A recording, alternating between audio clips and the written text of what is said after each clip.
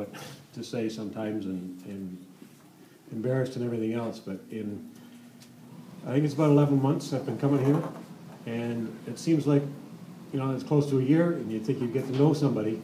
But with somebody like John, like so busy, so dedicated to helping people and running here and running there, like I hardly got to know the man.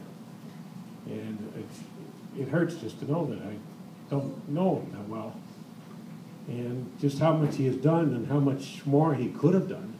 And yet, I know, without a doubt, he's raised up people here. And he's put the seed in people. And more people will do so much more. As much as we'd love to have him here, and he is here in our spirit and in our hearts. It always will be.